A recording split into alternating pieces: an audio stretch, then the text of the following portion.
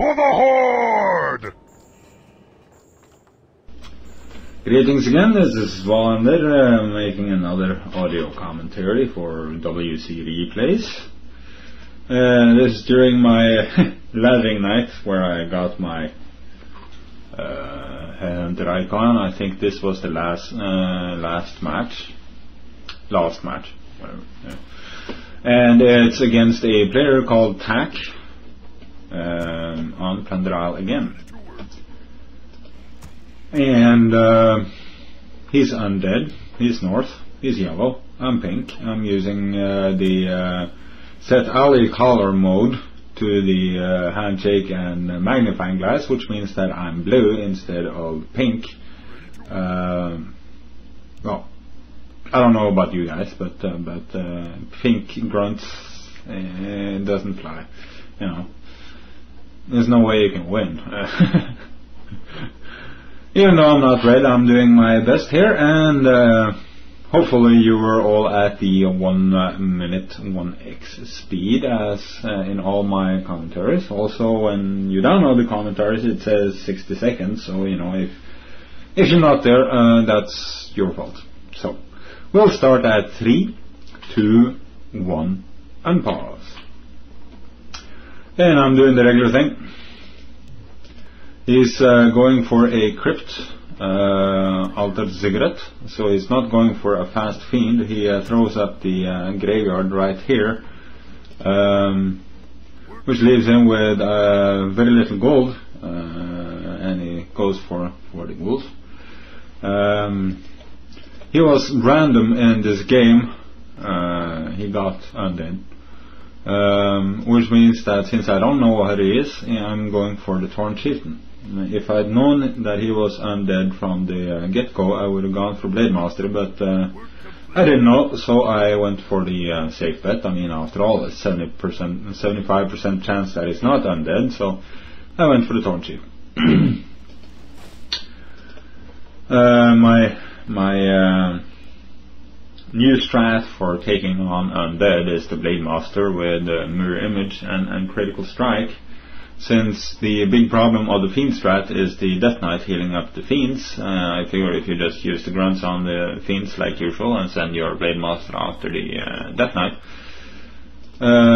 he will most likely try to get away, which means that he's busy microing his hero while you're busy microing your grunts. All you have to do with the Blade Master is throw Mirror Image and send both the Mirror and the blade against the hero and just leave him alone, and then just run if he gets very damaged. Anyway, enough of that. I go up to creep. I haven't chosen my skill yet because I don't know what he is. If he's Night Elf, I want Shockwave. If he's grunt, I want grunt or human, I want Stomp.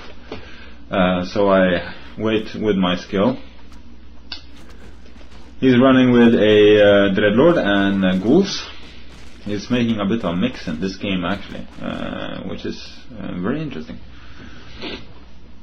He gets his 2 relics right up in front, as most players do for some reason, while I have a tight base setup here. It's pretty much the same way I do things on this map. The only difference is that if I'm on the north side, I put the Voodoo Lounge by the mill. But for some reason I have it here when I'm on south. I could put it up by the mill too, but it works. It's not right in front, which is the main point. He's going creeping with 4 ghouls and his Dreadlord, and I'm going creeping with my grunts and my Tauren Chieftain. I'm now starting on. I'm now 2/3 on the way with my second barracks. I have everything I need for the Powerpush build right here. He's running from just one crypt, researching cannibalism right now, and having a fiend online here, or in line to be trained. With the Tauren Chieftain as well as the Blade Master, getting some creeping done is good. In order to use the Blade Master as a hero slayer, you need the critical strike, so getting up to level 2 for the critical strike, and you're pretty well set. I go to attack it, taking on these creeps. I mess around a little, focusing on units, which isn't a very good idea with grunts, because you're gonna have them running all over the place and not doing much. But finally I figure, okay, this is not working, so I do a general attack move. He's moving up towards his natural expansion. He has now 1 fiend and the same 4 ghouls. Still running from just 1 crypt. He is now taking up the Halls of the Dead so he can get some statues. I faced a Masser earlier, one of my losses during this night.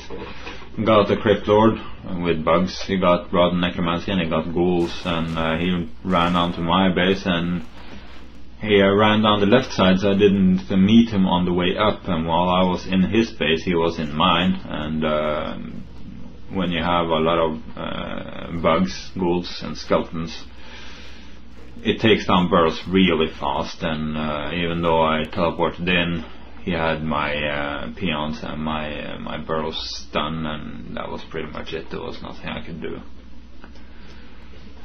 So you might want to think about that if you're undead and facing an orc player.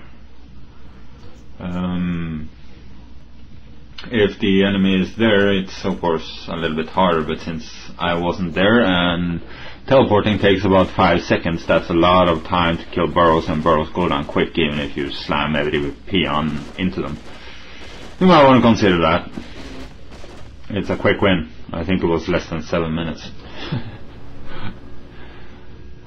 Okay, so he teleports in. He now has 4 fiends. Still some ghouls, although I managed to take down some of his ghouls.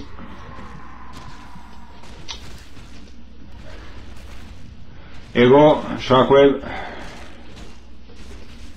I was thinking Stomp, but since he had ghouls, Shockwave will eat ghouls and it will do damage to fiends too. Of course not all that much at level 1, but it helps. He is now at level 3. He has the Vampiric Aura at level 1. He has Sleep, and I think I saw a Carrion Swarm.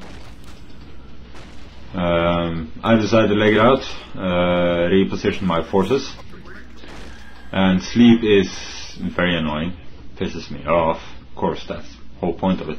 And here we have a headhunter being rounded with my hero, and he stands right in front of him, staring at him, wondering what the hell to do, and blocks me off. Luckily he wasn't chasing me down to kill me. But you won't believe how many times I've lost heroes because routed units block me off when I'm trying to run. Be quick about it. If you see routed units heading for you, move them out of the way. I'm using Solve and the Clarity Potion on my hero. As we all know, the Tauren Chieftain doesn't have all that much mana. I mean, even at full mana I can get off 2 shockwaves. That's 100 mana each. So you're going to need Clarity Potions, and yeah, you all know about the Tauren Chieftain. Of course, besides the good Stomp and Wave, another benefit for the Powerpush is the Endurance Aura, which makes your units, especially the very slow attacking headhunters, faster. I get more goodies, I get more units. I'm now at tier 2. I get the Pillage because I figure I'm going to spend a lot of time beating on buildings, I might as well get paid for it. And I get a Bestiary for the Raiders. Raiders pretty much just laugh at undead bases. They are medium armor, same as range. They take less damage from towers, and this Hall of the Dead just does 11 to 12 damage. Even with the cold, the Raiders are so fast that you don't have to worry about undead bases. Of course, just like the catapults, it's tier 2. So you better have a serious force before you try breaking into the undead base. He's running up on the side here. He calls one of his fiends. I'm getting my units up and ready to attack, and one of my demolishers is caught here all alone. I see that, and I take my second demolisher that's on the way. I send him back home, figuring I'll pick that up later, and knowing that he's there and he's probably heading for my base, I figure I'd beat him to it and attack his base, making him rethink his options. He hasn't repaired the Tomb of Relics, and I take it down. Bang. No more potions and no more rods and necromancy for you, and then I start attacking his House of the Dead. And I have pillage. As you can see, every attack gives me gold and wood, which is pretty lovely. I decide to dance a grunt, but don't get him out of the danger zone, so he just keeps getting focused on, but it won't do much damage. I throw off a shockwave which affects buildings, and now his hall is down. Whoopsie. He is asleep on my Tauren because he knows that the Tauren is a fucking beast.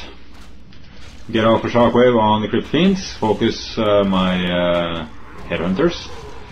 They do work on Fiends very well, even though the damage is only 75%, it still is damage, and I go to town on his units here. He uses another sleep. Now I'm getting some raiders up here.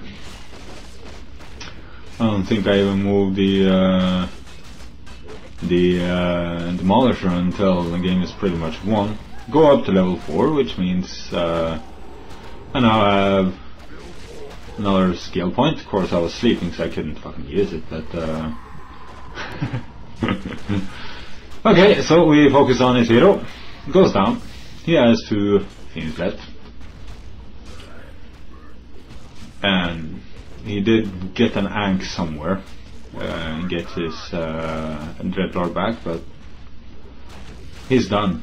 I mean, what can he do? He's out of his necropolis, even though he has a fully functioning mine and a crypt, and a snare and kill on the Dreadlord, and it's done. Tacc leaves the game. I was typing here, so I hit space, and that means the game continued, and anyway, never mind. What wins the game is more units. If you have the units and the enemy doesn't, that's pretty much all you need to know. Although, just as a tip, which I probably shouldn't tell you people, I did face a orc player on 2 rivers during this night. He got a Farseer, 4 towers, and teched up the Tauren Witch Doctors. And since I couldn't break into his base with those bloody machine gun towers, he got Tauren, he got the Witch Doctors, he also got some Vibrants, but they were not all that much to worry about. He managed to tech up, I didn't manage to break him, and he broke me. So, you know, throw up a tower or 2, and at least that will stunt the power of the Powerpush. And since if you're fast teching and the Powerpusher has to take up the tower too for catapults, that's one way to break the Powerpush. Anyway, thank you for listening. I hope you enjoyed the game, and I hope I didn't bore you too much. And that's it for me. Cheerio.